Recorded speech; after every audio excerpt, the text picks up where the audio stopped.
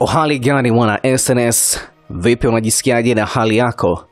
Karibu katika sehemu ya 5 ya simulizi ya mtoto wa bilionea. Sehemu ya 4 tulikamilisha kwa uchumi kuweza kupata elimu ya kutosha kutoka kwa bilionea Moto kuhusiana na namna ambavyo wanaweza kuiongoza nchi yao ya harakali, yeye akiwa kama kiongozi mkuu. Mwandishi wa simulizi hii ni Victor Chuma. Karibu katika sehemu ya 5. Bilionea Moto aliamua kumtoa Ucho pembeni ili ampe darasa la kuchukua nchi na kutawala watu kwa akili na si nguvu. Alivutiwa na nilichokisema katika kikao chetu cha siri tulichokaa katika moja ya sebule za kasri lake. Naweza kunukuu maneno yako fulani katika kikao? Bilionea Moto aliniomba ili hali tukitembea kuelekea kwenye uwanja wake wa mazoezi ya kukimbiza farasi. Bila shaka. Ruksa, unaweza kufanya hivyo. Nilimjibu kwa nidhamu, maana kwa hakika mimi kwake nilikuwa ni mdogo kama tembe ya Priton kwa kila kitu. Yaani kila hali. Alinizidi umri, pesa, akili, nadhani hata nguvu kimwili, maana alikuwa pande la mtu, jitu la mazoezi lililopasuka kwa misuli na mapande ya nyama. Ulisema vyama vya siasa vinachochea umaskini, maana vina makundi ya watu wanaotokea kwenye fukara mbaya na wanakuwa viongozi. Matokeo yake wakishashika madaraka ni mwendo wa kuiba mfululizo hadi wakutane na kibao kimeandikwa utajiri. Ndio wanakumbuka kuna maskini walawapa kura ili wale. Kwa nini uliwaza hivyo?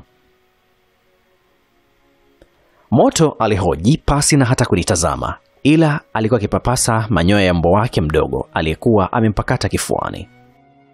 Sikuwa na ujasiri wa kumjibu moja kwa moja, maana hata sikujua kwa nini nilisema haya maneno ambayo kumbe yeye aliyachukulia kwa uzito sana. Nilijikohoza kidogo kabla ya kufungua kinywa changu. Sikutaka kumkosea kwa lolote mtu huyo baada ya kuona utajiri mkubwa alokuwa nao. Na kuona wazi bila yeye mimi nitakaangwa na mbinu nyingi kwenye karai lenye mafuta ya moto. Huyu Moto alikuwa moto kwangu. Chama cha siasa kinaweza kugeuzwa kuwa chama cha familia moja au kabila moja, hasa pale ambapo nchi itachafuka na watu kugeukia dini zao, makabila yao na familia zao za kuheshimika. Chanzo cha haya ninayosema ni pale ambapo kiongozi aliyepo madarakani anavuta ndugu zake kushika nafasi nyeti serikalini kwa upendo, huku akilenga kuwatajirisha na kujenga heshima na jina la familia yake, kabila lake au dini yake. Maskini aliyetoka shimoni akipewa madaraka hawezi kukumbuka tena adhabu ya ufukara. Hata wale maskini alokuwa nao atawasahau. Atakuwa naona wale tu wenye hadhi kama yake, wale ndugu zake walionona kama yeye. Wakati na meza mate ili niendelee kufafanua, Moto alinikatisha kwa kunipiga begani taratibu mara 3 au 4 hivi. Let me ask you something. Who really holds the power in your country? Akiniambia, nataka nikuulize kitu. Kwa hakika ni nani ambaye anashikilia madaraka kwenye taifa lenu? Nikamwambia, Harakali Legal Party. Na mimi nilimjibu huko nikitabasamu. Akaniambia, unamaanisha HLP sio? Nami nikamwambia, exactly, HLP. Kisha akaendelea, well, how did HLP get power? Bado alikuwa na tabasamu kana kwamba kuna kitu alikuwa nakichunguza kwenye ubongo wangu kabla ya kunipa madini yatakayoniongoza kuisafisha harakali ningali kijana. Nikaanza kujielezea. Walipata kutawala kutokana na kura za wananchi wa harakali. Japo siamini katika kupigia kura, maana sijawahi kumpigia kura kiongozi yote, ni upuuzi na kupoteza muda. Niliposema haya, Moto alichekea tumboni kwa maringo huku akiendelea kumpapasa mbwa wake na kumbusu. Good. And how does HLP continue to maintain power in harakali? What makes it still survive regardless of its weak leading? Akaniambia, vizuri. Ni kwa namna gani ambavyo HLP imeendelea kubaki madarakani katika nchi ya harakali? Na ni kitu gani ambacho kimeifanya iendelee kubaki kuishi pamoja na kwamba ina uongozi ni mbaya au inaongoza vibaya? Moto wakati huu alisimama na mimi nikasimama, akanitazama kwa makini usoni. Wanadumu kwa sababu wana nguvu ya jeshi, pesa ambayo ni benki kuu, mahakama na bunge la kutunga sheria za kuwalinda wao na familia zao, including HLP. Nilikuwa na wasiwasi kidogo. Sikujua kama nilikuwa na mjibu kwa usahihi. Kama nilivyotangulia kusema, Moto alinizidi kwa mengi. Hata hivyo hakunisemesha tena kwa sekunde kadhaa. Tukatembea kimya hadi tulipofikia lango la uwanja farasi, tukaingia na kuketi kwenye viti vya bembea, kila mmoja na bembea yake. Tazama wale farasi. Wanaweza kukimbia sana kama wakichokozwa au kuchochewa ili wakimbie sana. Nilitamani kumsikia zaidi akifafanua huu utangulizi wake. Sikusema chochote, maana mjinga anapaswa kusikiliza kwa makini ili aelimishwe, naye akafute ujinga wa wajinga wengine. Yamkini ukubwa wa panya ni sawa kabisa na jicho moja la farasi, lakini panya ana akili kuliko farasi. Nilitaka afafanue utata ule ambao yalikuwa ni mafumbo mawili kabla hajaendelea zaidi. Nikamtupia swali, kwa nini unasema hivyo Mr. Moto? Moto akaendelea kusema, ufala wa farasi hakimbii hadi akimbizwe. Panya anapenya katikati ya miguu ya farasi kwa mbio na ile asikanyagwe na kwato. Maisha ya panya ni mbio hadi kufa. Ana maudhi ya makusudi, maana anaweza kucheza na akili ya mtu chumbani hadi kutegewa sumu ili afe. Nikamwambia, hapo naanza kukupata kwa mbali kidogo. Unamaanisha? Sijamalizia alinikatisha. Farasi ni HLP na panya ni wewe maskini. Ukimwangusha farasi, ile minofu yake utakula utasaza, na maskini wenzako watakula watasaza kwa ajili ya wengine. Sina maana mbaya kwamba wewe ni panya au raia maskini wa harikali ni panya. La, maana yangu ni kwamba unapaswa kwenda kutumia akili ya ziada ya panya, sharp and active for the rest of your life. You wanna make a radical change? If yes, start changing your mind and your peoples. The answers for all questions I have asked you before is people. I copy someone who said the secret of making money and power is people. Mark Zuckerberg of Facebook is making money and gaining power from the people. Google from the people. Government from the people. Banks from the people. MTN from the people. Coca-Cola from the people. People are the custodians of wealth. The formula for gaining power is all about social intelligence. Kwa Kiswahili akimaanisha kwamba kama unataka kufanya mabadiliko makubwa, anza kwa kubadilisha fikra zako na watu wako. Majibu ya maswali yote ambayo nimekuuliza kabla nilikopi kwa mtu mmoja ambaye alisema siri ya kutengeneza pesa na power au uongozi ni watu. Mark Zuckerberg wa Facebook anatengeneza pesa na anapata nguvu kwa sababu ya watu. Google kutoka kwa watu, serikali kutoka kwa watu, benki kutoka kwa watu, MTN kutoka kwa watu, Coca-Cola kutoka kwa watu. Watu ni hazina ya utajiri. Formula ya kupata nguvu ni kuwa na utashi wa kijamii. Nchi au serikali ni sawa na duka. Viongozi ni wauzaji wa bidhaa na wapangaji wa bei. Wananchi ni wateja wanaonunua bidhaa dukani kila kukicha. Tatizo la wauzaji wengi madukani, wakishapata faida ya kutosha, wanaanza kutoa huduma mbovu kwa kauli chafu dhidi ya wateja. Mteja anahitaji huduma, muuzaji anachati na simu au anajifanya kana kwamba hajasikia alichoulizwa na mteja. Shibe husahaulisha waliokuwa na njaa kabla ya kupata chakula. Ukiona utawala fulani unadharau watu wake, huo umekwishaoza. Ni kuzoa na chepe na kutupa chooni kama salio la tumbo. Ufala wa farasi hakimbii bila kukimbizwa. Watu ndio hukimbiza farasi mchezoni au vitani. Na wapenda sana panya, maana wana mbinu nyingi za kuishi. Wanaweza kunusa hatari na kuikwepa. Lakini shida yao na mbwa mzuri kama huyu niliyembeba, huwa wanaponzwa na tumbo, na maanisha njaa. Ukiwategea sumu kwenye chakula, wanadhani ni chakula tu hakina sumu. Wanahitaji mafunzo ili kuishi miaka mingi kwa kucheza mchezo wa akili na wenye akili wasiojasiri. Nilitabasamu kidogo, kisha nikamwambia, nimekupata mkuu. Umenifungua kiasi cha kutosha. Watu ndio wenye dola, si chama. Bilionea Moto akaendelea kuniambia kwamba jenga mahusiano mazuri na watu kwanza. Utawatawala hadi kufa kwako kama kipenda. Wape mahitaji yao ya muhimu tu. Wala hawahitaji utajiri kama viongozi wachoyo. Wanachohitaji ni basic needs. Wape kwa hakika bila kubabaisha. Nataka ujifunze kutawala watu kwa miaka kadhaa hapa ushuru kabla hujarudi kuchukua nchi ya harikali. Kuna mambo mengi na majaribio mengi nitakupa bila wewe kujua ili nione kiwango chako cha uvumilivu.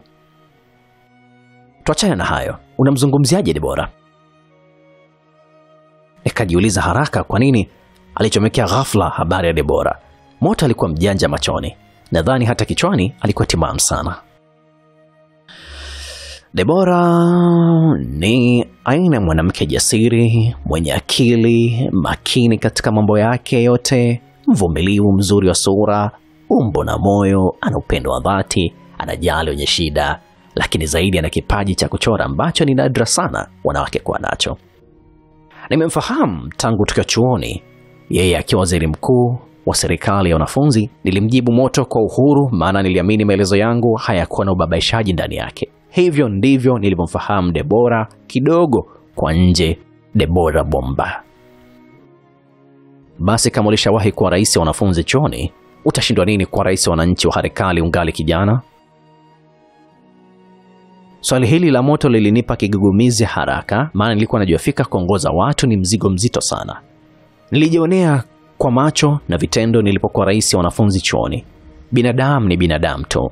Ni vigumu kumtawala, vigumu kumzoea na kumridhisha. Nadhani uraisi unahitaji kujiandaa kifedha. Mimi ni maskini sana. Familia na ukoo wangu wote ni hawinde. Nilimfanya Moto acheke. Unakuwa maskini mikononi mwa matajiri. Ushuru ni taifa tajiri Afrika nzima. Tumewasaidia watu wenye nia njema ya kufanya mabadiliko ya kweli katika nchi zao. Si wewe wa kwanza uchumi. Nchi zote Afrika zilizokuwa na vita, viongozi wenye uchu wa madaraka na dhuluma ya ardhi ya wananchi maskini kama huko kwenu harikali. Ni sisi ushuru ndio tuliowapa ufunguo wa uhuru wa kiuchumi na kukomesha chuki na visasi vya ukabila, udini na matabaka ya walichonacho na wasionacho. Kwa hiyo kuhusu utawezaje kumng'oa tajiri kama mbinu nyingi na chama chake cha HLP madarakani, niachie mimi. Nachotaka ukifanye ni nini? Geuza fikra zako za mapenzi. Futa kumbukumbu za wanawake uliowahi kuwa nao awali. Halafu jitahidi sana kumweka Debora moyoni. Huyu mwanadada atakusaidia sana kutimiza ndoto zako kisiasa na kiuchumi. Maana amezaliwa kwenye kisima cha pesa na amekulia kwenye mdomo wa siasa. Umesema mambo kadhaa kumhusu, lakini nyongeza ni kwamba Debora ni mwanadiplomasia mzuri. Atatangaza kimataifa harikali wakati utakapomwoa na hadhi yake kutambulika kama first lady. Anazungumza zaidi ya lugha 5 za kimataifa, tena lugha za mataifa tajiri kabisa duniani. Unadhani harikali tabaki kwenye fukara ilionao leo kama Debora atakusaidia kutafsiri lugha za kibiashara kimataifa? Kwa mjanja wewe. Dunia inahitaji watu wenye nguvu ya akili, sio nguvu ya kubeba vyuma gym na kufyatua risasi au kutega mabomu. Akili. Moto alipomaliza kusema hivyo, alinishika mkono, nikamfuata alikokuwa akinipeleka taratibu, tukiachana na uwanja wa farasi. Ni kweli brother, dunia inaongozwa na watu wenye akili. Kama isingekuwa akili, nadhani hadi leo Afrika tungekuwa na madini yetu ardhini. Utajiri wetu umeporwa na watu wenye akili zaidi. Nilipokuwa nikimweleza haya, nilijikuta namkumbuka Recho na ardhi ya urithi ya baba yake. Moyo uliniuma kwa dakika kadhaa nilipoona bayana sitakuwa naye tena kama mpenzi wangu, maana Moto alitaka nimwoe Debora ili nikaikomboe harikali kutoka kwenye utawala wa kidhalimu wa serikali ya mbinu nyingi. Sikuwa na kipingamizi juu ya kumwoa Debora ili ndoto yangu itimie. Nilichoshwa na umaskini, wala sikutaka kurudi harikali nikiwa yule uchumi asiye na kazi, uchumi hohehahe, hobela hobela. Uchumi mpagazi wa mifuko ya saruji kwa malipo kiduchu na matusi juu. La. Niliona ni khairi kukubali sharti lolote la hawa matajiri wa ushuru ili nikabadilishe maisha ya familia yangu na wananchi wote maskini wa harikali. Umeanza kujitambua. na endelea kuulisha ubongo wako ili upate afya bora. Twende huku nikakuonyesha chumba cha taarifa za siri. Moto hakuongea zaidi, lakini kauli hiyo, chumba cha taarifa za siri, ilinifanya niogope kiasi mapambano makali ya kuwania madaraka. Kila jambo lilihusisha usiri. Kwa kweli, nilihisi kichwa kinataka kupasuka hata kabla ya vita kamili ya kumng'oa mbinu nyingi madarakani. Nilipatwa na mshangao usio kifani nilipoingia kwenye ukumbi huu mkubwa wa siri. Kilichonishangaza si ukubwa wa ukumbi au uzuri wa samani zilizokuwemo humo ndani au baridi wa vyoyozi na utulivu, la. Nilishangazwa na kaumu ya watu waliokuwemo humo wametulia wakitungoja. Kumbe tayari moto alikwisha andaa mkutano baina yetu, baadhi ya wafanyabiashara wakubwa wa ushuru na baadhi ya raia wa harikali waliokuwa wanaishi ushuru kwa sababu mbalimbali. Wengine walikimbia utawala wa mabavu wa mbinu nyingi, wengine walikimbia hali ngumu ya maisha ya harikali, wengine walikuwa masomoni vyuo vikuu, na wengine wafuasi wa rais wa zamani Mwena aliyemfilisi bomba pasipo kujua ni moja ya njama za mbinu nyingi kumng'oa madarakani kwa kumfarakanisha na marafiki zake wakubwa. Lakini hatimaye rais Mwema alipouawa na mbinu nyingi kushika madaraka, wafuasi wake baadhi kama hao waliokuwemo humo ukumbini ndio waliofanikiwa kutorokea ushuru kunusuru maisha yao. Wote hawa walikwisha ambiwa na watu wa usalama wa moto kuwa mimi, kijana familia maskini iliyoko chini ya baba dereva malori ya Mwarabu na mama mwenye kiharusi, nimeonyesha nia dhati ya kumpindua rais mbinu nyingi kwa kumwaga damu au kwa njia yote ile. Waliposikia habari hiyo walifurahi, maana walichoshwa na hadithi za chama cha HLP kwa miaka mingi, na walichotamani kuona ni mabadiliko ya kweli bila kujali nani atatawala. Hata angekuwa madarakani mbwa koko mwenye akili, kwao ilikuwa heri kuliko utawala wa mbinu nyingi.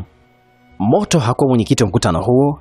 Yeye kama mimi aliketi jirani yangu, viti vya hadhira kimya, tukiungana na wenzetu kumsikiliza mwenyekiti aliyekaribishwa na katibu kuzungumza baada ya kufungua rasmi mkutano. Lugha ilikuwa ikitumika ni Kiingereza. Hata hivyo, Moto alining'ata sikio kuwa mwenyekiti wa mkutano huo alikuwa mfanyabiashara bilionea mwenzake na mzaliwa wa ushuru mwenye mama mzaliwa wa harikali. Mara kadhaa alikuwa kisafiri kwenda harikali kibiashara na kusalimia wajomba zake. Kwa hiyo hali ya maisha magumu ya wananchi na ubaguzi wa kikabila na kidini ulimfanya aguswe na namna ya kipekee sana kushiriki katika mkutano huo. Kwa bahati akapendekezwa kwa mwenyekiti. Katibu alikuwa kijana mwenzangu kutoka harikali ambaye alikuwepo huko ushuru kimasomo akichukua shahada ya uzamili. Nilipotazama huku na kule humo ukumbini, nilimwona pia Debora akiwa kaketi upande wa wanawake. Tuligonganisha macho pasi na kutarajia. Alitabasamu na kunipungia mkono kwa mbali, nami nikafanya hivyo hali kadhalika. Ubongo wangu ulimchambua kwa haraka nikimwona tayari ameshakuwa mke wangu. Nikachukulia kana kwamba katika mkutano huo nilikuwa naye tumehudhuria mkutano wa Umoja wa Mataifa Marekani. Niliona miaka 2 au 3 mbele nikiwa tayari nimejawa nguvu za kiutawala huko harikali, lakini kumbe nilikuwa ushuru mkutanoni ndio kwanza najifua kuvianza vita dhidi ya adui wa wengi, mbinu nyingi. Vipi hii vita tutaweza kufanikiwa vipi kuweza kuishinda?